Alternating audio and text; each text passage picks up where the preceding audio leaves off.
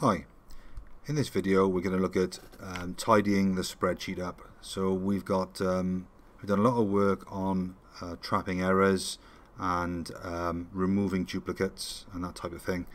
So we've got lots of data in there that we can use to start analyzing patterns and trends in the spreadsheet data. But we need to move the data that we want to use into a new sheet. So I'm going to show you how to do that, mainly using copying and pasting. But we're going to use something called paste special. So we're going to decide what we're going to need.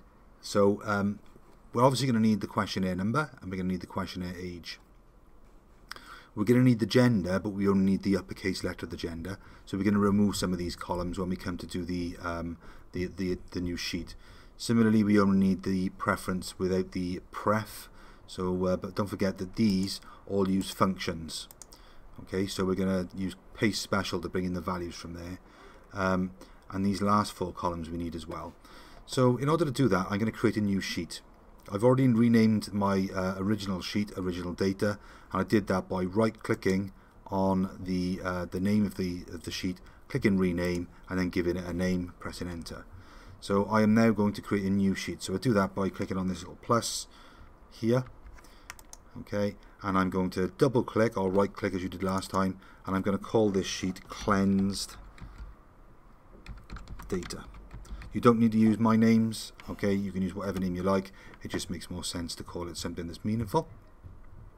So the first thing I'm going to do is to go back, and I'm going to copy the headings from the top of each column regardless of whether or not I need it. So I'm going to right click and I'm going to copy it, or Control and C.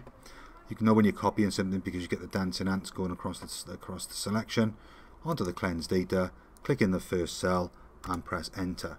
Okay, so you can see that the columns are too narrow to display all the values, so I can either click and drag like that, or I can double click between the columns, which I'm going to do just to make the columns wide enough to display the headings for now. And you can see as I do this that some of these columns are ridiculously wide. Okay, we're going to address that in a little while. So let's start looking at some of this data. So I'm going to need the questionnaire number and the age, so I can go across and bring these straight in. So I'm going to go there and there. I'm going to drag down, so I've selected all the data in two of the columns. I'm going to copy using Control and C, or right click and copy. I'm going to come into my cleansed data sheet, click in the first empty cell there and press enter, and it brings across all of my data. The gender is slightly different. So on gender, I'm going to use the capitalized gender. So I'm going to highlight the whole column here. I'm going to do the same thing. I'm going to press Control and C to copy, but I'm not going to Control and V to paste. What I'm going to do is to click in the first entry here, paste special, okay, on the little arrow at the side, and I'm going to make sure that I select values. Okay, so you can see that when I click in this value here, that just is treated as a letter M. When I go across to my original data, that is actually treated as a function. Okay, so I'm going to do the same thing with the preference. Let's look at this just a second. So you can see now that I've got three gender columns I don't need. So I'm going to highlight them by clicking on the letter and dragging across. Right click on any of those letters, and I'm going to delete those columns that I don't need. Okay, I'm also going to delete the preference too.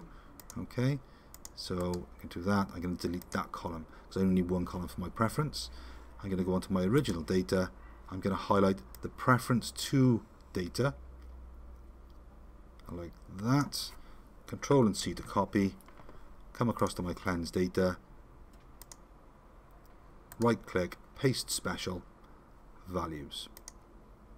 Okay, I'm then going to the other 1, 2, 3, 4 columns I can copy straight across. So I'm going to come across to here.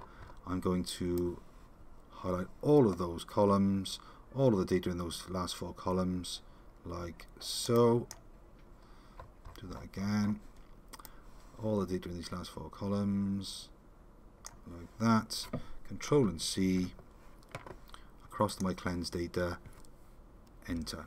And I've copied across all of my data. So I've got all my data that I need for my analysis in a new sheet called Cleanse Data. I'm just going to tidy the data up a little bit by using some formatting techniques. I'm sure you're all aware of how to do this, but I'm going to show you just in case there are people who don't know how to do this. The first of which is wrapping text, because I've got these headings here that are ridiculously large. I don't need them to be that wide. So if I could wrap the text, that means putting the text underneath itself, then I can save space. So I'm going to highlight the whole heading row. I'm going to click on the wrap text option at the top. Wrap text. It looks like nothing's happened, but when I start to make the columns narrower and higher, you can see that it wraps text underneath itself. So that's fine, that's fine. Play on console could do with a bit of wrapping. There we go. This one needs a lot. Okay, so I could take it back to there maybe. This one, yeah, that's fine. And this one maybe to there. There we go. So I've done that. So I've got wrapping text. I can also center text, and I can select multiple columns at the same time, not necessarily side by side. So for example, I could do those two columns if I want to center those values in those two columns, which I do. Okay, I've highlighted those columns. If I come across and I go on to, say for example, I wanted to do the number of hours as well, if I hold the control key down on the keyboard and then select the other column, you can see it's allowing me to make multiple selections that aren't side by side. So I'm going to use the center button now to center the text. So you can see that those are centered. I can also center things horizontally and vertically. So horizontally we've just done. So if I click here, this allows me to vertically center the headings. Okay, I can also make them bold if I want to. I can also apply a fill color by dropping down the fill color here. So let's say I wanted to shade my headings a grey, and I can also apply a border. So to apply a border, I just draw where the borders I want my borders to go, and I'm going to put all borders on. So I'm going to drop the list down, select all borders from the borders tool, and now I've got borders around my data as well. So I've shown you a few formatting techniques here. I've got table now in a cleansed data format that I can now use to start analyzing my data from the original data, and I'm sure you can see that that is far easier and far more more organized than using data in this form.